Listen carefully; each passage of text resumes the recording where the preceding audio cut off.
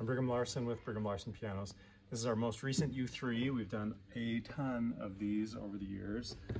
This was actually, the U3 was actually my piano that I used for a number of years as my gigging piano. I played professional jazz for a number of years, and I kept a U3 in a trailer. So whenever I had a gig, just hook up the trailer and go play. And yeah, I mean, I chose a U3 for good reason. It's a great piano. It sounds great. It projects well. It feels great. It's solid. Part of that also was my experience with the durability of the piano, knowing that it would, be moved well, twice a weekend generally when I played before my kids grew up, and I said no more. I've got to spend time with my kids. I was gigging like every Friday and Saturday night. And so that piano was just getting moved like crazy all over the place, and I mean, no surprise, it just never had any issues because it's a Yamaha U3, and I mean, I knew that would be the case. At that point, that was like 10 years ago that I stopped doing that. Yeah, up to that point, even 10 years ago, I'd had so much experience with these U3s that and their durability that I knew that it would be the best choice, for like complete package. Anyway, yeah, and I've sold even more of them, probably, I mean, several hundred probably since then, and my opinion of them has not changed in the least. So obviously I think very highly of them. 52 inches tall is a really good size. It sounds powerful, it sounds big, the action just feels really consistent, and kind of playing off of what I was saying about durability, it's that the action stays regulated. I just don't have issues with them. Just very, very rarely do I have any issues with the Yamaha U3. I don't know what else I can say about Yamaha U3s in general, but they're just awesome. Brand new, they're like $14,000 or something like that, $14,500, and this is a fraction of that. But it's the goal in our rebuilding of this piano is to make it like brand new.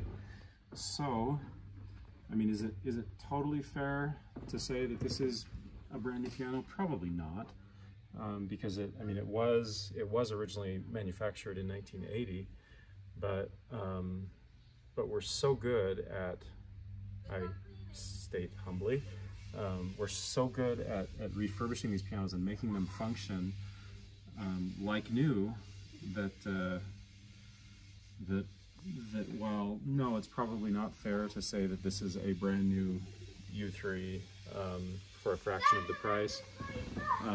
It's frankly not that much of a stretch. What I think an easy argument to make or claim to make is that the difference in price between this piano and a brand new one is far more than the tiny difference between a brand new U3 and where we're at. So I mean, we go through everything to make it like new, and while it's impossible to make it absolutely brand new,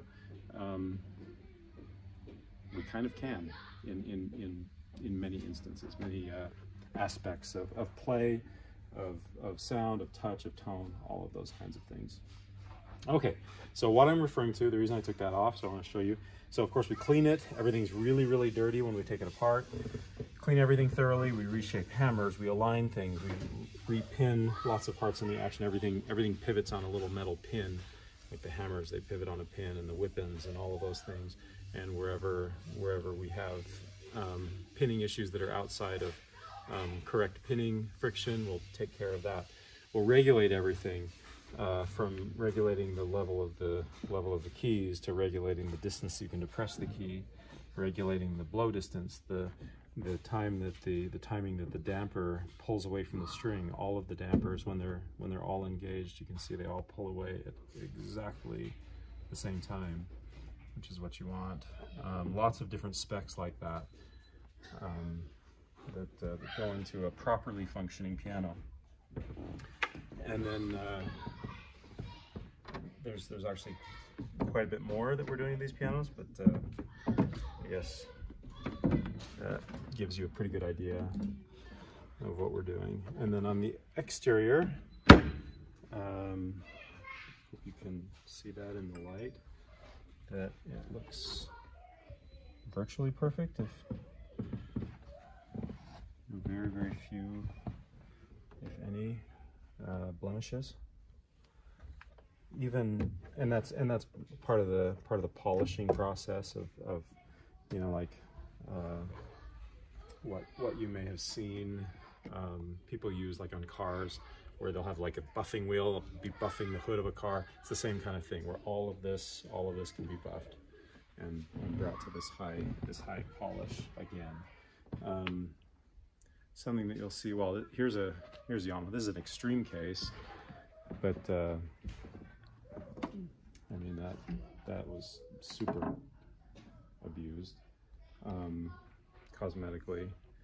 But most, you know, let's look at this piano over here.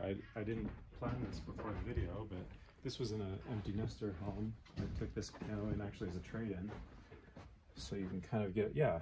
So try and get the camera in the light on top of here. If you see a reflection of the light, you can see like little swirls all over the place. And I mean, overall, it's dusty, but you can see like those little swirlies all over the place.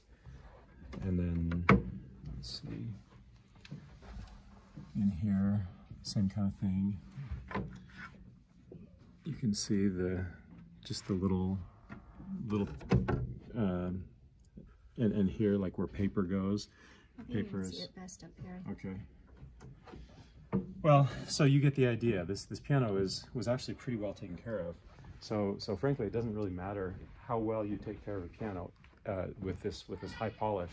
It will over the years get those scratches that I'm referring to. So polishing out, making it look perfect like this again is a major part of, I think, the reason that we've been very successful selling these U3s.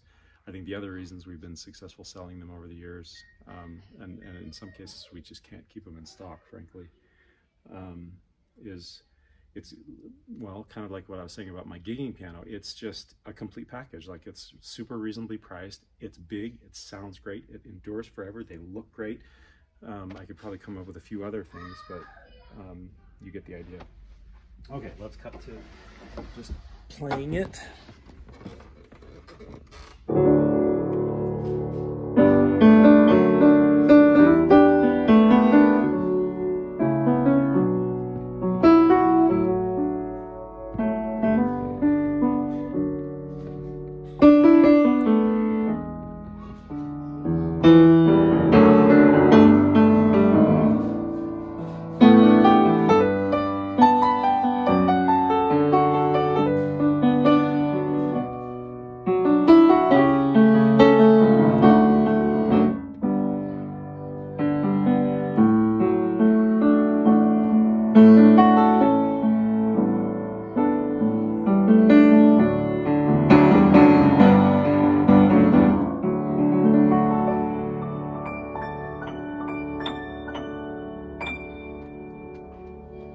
Sounds great. Sounds like a U3 to me. Yet another. They're so consistent. They really are, and I think that's actually kind of hats off to Yamaha. They're good at that. Anyway, come check it out. See what you think. You're welcome to play it, and if you have more questions, feel free to let me know. Yeah, thanks for watching.